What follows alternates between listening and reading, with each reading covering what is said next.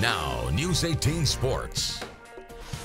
We're about halfway through conference play in boys hockey, and 4 teams in the BRC are all within 2 points of each other. Memorial there in first undefeated, but Hudson, Chi-High North, they're right behind with just 1 loss. Could get even crazier after tonight as the Old Abes and Huskies clash in round 1 of the city battle. And buckle your seatbelts. First period, Memorial strikes first. Carter Autumn cleans up the trash out front. It's 1-0. But later in the period, Huskies on the power play. Right place, right time for Caden Sutter. We're all tied at 1. Then the second period, all fun. Old Abe's man advantage, and Autumn redirects for his second goal, giving him the lead, but North answers. Sutter there to clean it up for another. We're all knotted up at 2. Autumn, though, says we can't have that. On the rush, the clapper from the right circle lights the lamp. Give him the hat trick, but hold on a sec. Here comes the Huskies again. Off the rebound, Tyler Albright with the goal. 3-3 heading into the third, and Memorial brought the pressure to start the period. Are you kidding me? Autumn again, his 4th of the night. That gives him the lead. So last chance for North, under 10 seconds left. Extra skater, Tommy Wardis finds the back of the net, ties it at 4 to go to overtime. Nothing going on, though, in the extra 10 minutes. Yeah, I know. What a game, though, but it ends in a tie, 4-4.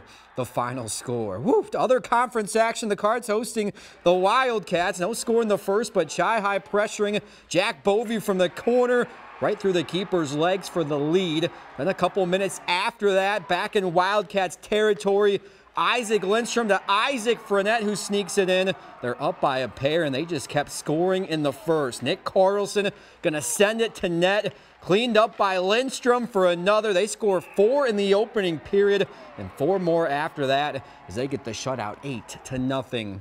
How about some middle border action? Ram hosting Somerset. Scoreless in the first. Ram, though, staying aggressive. Cade Struck attempts the backhand, but Caleb Bentz makes the save. Then later in the period, the visitors now on the attack. Jeffrey Anger going to send it between the goaltender's legs for the goal. They're on the board first, but Ram has an answer. Just moments later, Ray Marzinski with the snipe. That's going to tie the game up at 1, but all Somerset after that, they score the next 4 goals and get the win on the road.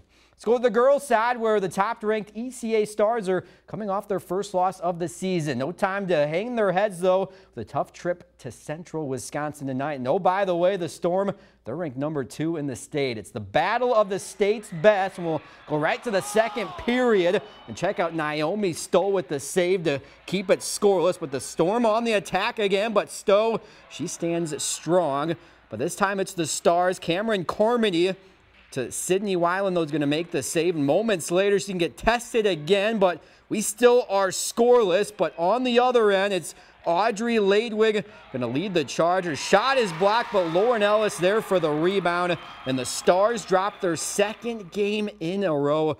4-1, the final score.